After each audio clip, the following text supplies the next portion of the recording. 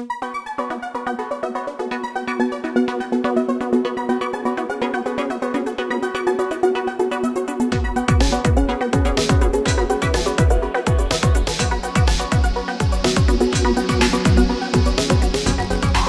viewers and welcome to another episode of Lancer Custom Werks, where I will be discussing the various mech builds you could make and play with Lancer.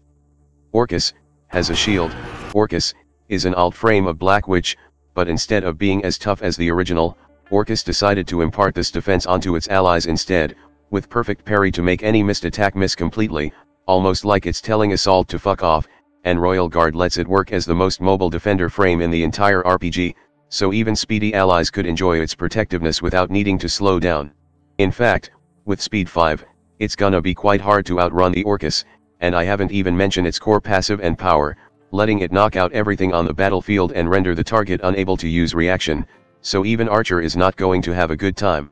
In the following 40 builds, as Orchis is an alt frame of Black Witch, it too shares the rest of the license with it, and you will see a lot of magnetic cannon, Ferris Lash, and perimeter command plate instead of the rest because Orchis enjoys forced movement of any kind due to its core passive, but it doesn't mean you won't see the rest of the license as Orchis can still utilize them to guard its allies. As for the roles, as I have already mentioned, Orchis is a very mobile defender, one that can be easily built for any other side roles too, so we gonna start this off with the most common of Orchis builds, the Defender Controller builds. AMX011FS/2 Gundam Feedback is a Fomorian houseguard Orchis that's basically what you could expect of the Orchis, using the widened effect radius of Argonaut and Black Ice to protect its allies from anything, and when they move, it moves too, and that's not all. With Ferris Lash plus both Thumper and Jaeger rounds from Walking Armory, you can easily knock anything away right into a wall, and if all else fail, just ram. Just because I'm in a duel doesn't mean you're safe is a half-kobold houseguard Exemplar Orchis that's exactly about its name. Even when it's locking an enemy out with Exemplar, this Orchis still can move other people and explodes the terrain around them because those don't count as attack. Being able to create cover on demand with Slag cannon to smash people's face into is also a very good idea. In fact, there's actually quite a few synergy between Kobold and Orchis due to this, like in this build where right after shooting a Slag cover, it combos with a Stub cannon to knock enemy right into the Slag to trigger its core passive, adding in Stasis Bolt and Stasis Generator, and Orchis could quickly become real annoying. Pinball Battlefield instead focused on a drone commander Orchis, one that uses Tempest to turn the battlefield into pinball as if bouncing enemies with shield wasn't enough. Comboing this with Spaceborn also works quite well as enemies get even more vulnerable to all the knockback after smashing them with the War Pike. Amidst Razor Winds is also another drone commander Orchis now with Hive drone to cut people up and for hiding within, and if anyone discover you, Infiltrator will make their short life hell. Using some Zheng's license also work, as shown here with the Pinball Wizard with America's Ass, which used TSS-1 to throw rock everywhere to knock back enemies or make cover to ram them into it with Titanomachy. Having SMN also lets it deal with foes of any size.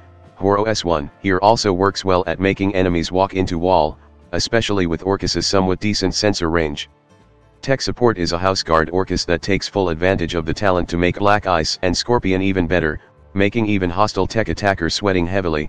Mag Shield and other damage reduction systems also combo with Houseguard 3, allowing you to give the pain back to the attacker. Behold, the most basic knot, which is a simple houseguard Exemplar Orchis that just wants to get close to smack the enemies hard into a wall with its big stick and big iron, with flash and spike charges for some control, plus reactive weave to get out of dodge when things get too spicy. Did you know Orchis's core power has efficient tags so it can use it in every scene? So here's I like UST-G, with universal compatibility to take full advantage of it, effectively getting massive recovery every time it activates its core power. False Idol with Horo S2 is also very good at protecting your allies against enemy with low systems, plus with Open Door, you get a save target so high, anything you do with it is going to be very annoying. Lastly, there's the Burning Spire, a Orchis with one painful trick: immobilize its target with Ferro Lance, and use Shock Knife with Shock Wreath to burn and blind them, preventing them from attacking anyone else at all. They can still hit you, it's written right here, but with 16 evasion and active camo, they gonna need a lot of luck. There's even Pinning Spire, so even enemy you can't hit will still succumb to this by using flash charges, even works against Ultra too. And that's all on the Defender Controller builds.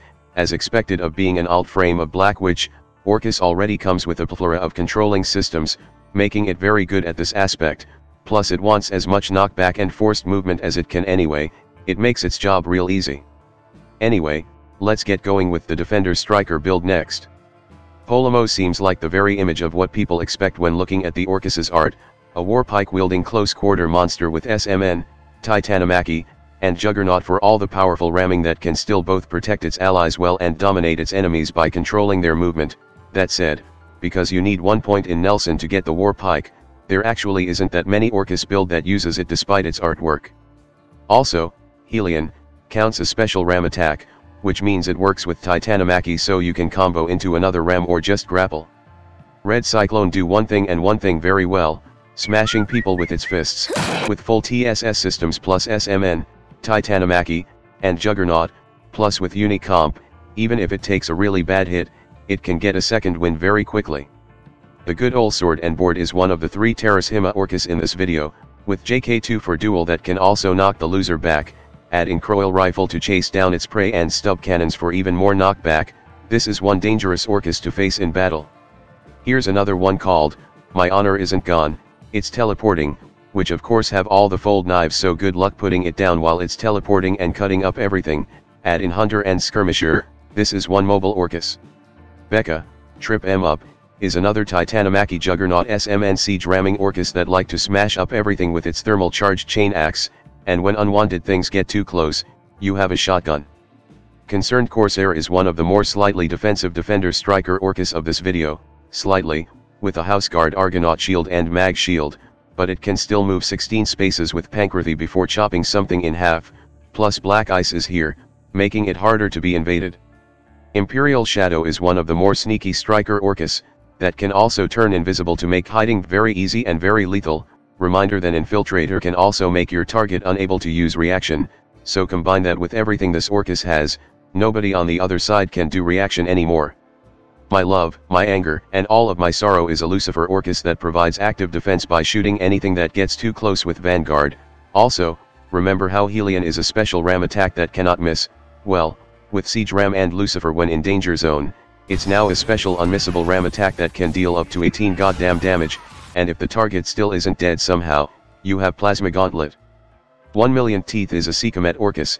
If you are in the middle of protecting an ally, do not press that cat-shaped button unless you want to fail at your duty, otherwise, go murder shit I guess. And finally, there's Erupting Burning Finger.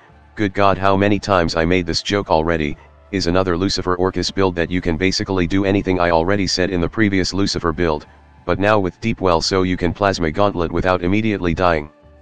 And that's all on the Defender Striker builds, because a combination of staying with your allies to protect them and then beating the shit out of anyone that do try to hurt them works every time, especially with a big shield. Now, let's get going with the last category, the Defender Support builds. Wonder of You is a Sisyphus Orchis that tries to manipulate probability in any way possible, including with Held Image Spotter combo to provide all the accuracy, which, with Royal Guard, means that Orchis could always aid its allies even on the move, almost like it's a goddamn stand. Thermopylae in Omotia works in similar fashion, with an addition of Leader for even more support, plus Enclave Shield and Scorpion for plenty of defense, along with Autopod to take advantage of all the lock-on. Here's even more Held Image Spotter Orchis because nobody now needs to stop moving. Backseat Striker instead combines that with Scylla, Monitor, and Vorpal Gun for all the reaction fires to put down its foes, effectively working like a mini Gorgon. Fata Morgana is an Orchis build for one thing, get that LBOC cloaking field up. Here's one weakness of the cloaking field, it shuts down if you get stunned, or take damage, which with Orchis immunity to reliable damage, that's going to happen a lot less often. However, it slows, so Royal Guard is not going to work and you will want artillery allies to take full advantage of the data you provided with Athena. Bring Me the Horizon is a half Sunzi Orchis because Royal Guard isn't mobile enough. While you escort one of your allies, the rest can move right behind you through the blink tunnel you have created, and this build still has more Sunza systems plus Pankrathy to cover the whole map with ease. I also would like to talk about Bard Damage, which looks like a typical Orchis build except it has Accelerate, and guess what, moving allies through Accelerate still counts as movement for Royal Guard, so even slow ally won't restrict Orchis's mobility now. Finally, of course I have to get this one in, this is Royal Limousine, a Fomorian battle taxi Orchis so while you carried half the team on your back, another can stay besides you and move to get you moving fast, plus a cable winch to move more things, but keep in mind you will be slowed when using it. Add in House Guard and Argonaut shield, and your allies will stay alive thanks to you. And that's all on the Defender support builds, real easy to make considering how good Orchis is at supporting and defending its allies, plus having 8 base system points just let you shove everything in. And that's all 40 Orchis builds finished. Once again, I would like to thank my viewers for submitting their builds for this episode. I kinda have been waiting for this one for a while. As soon as I looked at Orchis art, I knew I'm going to love it. The fact that it's almost as mobile as Nelson makes it even better, and of course, the builds for it are quite good for those that prefer a more mobile defender. Anyway, here's the topic for the next episode. No, not the Everest, its older big brother. That's all for now, and I will see you all next time. Hello there, if you like this video, please subscribe to my channel and click that notification bell button. If you really want to support my channel, you could visit my Patreon page, or buy me some coffee, links in the description. Anyway, have a nice day.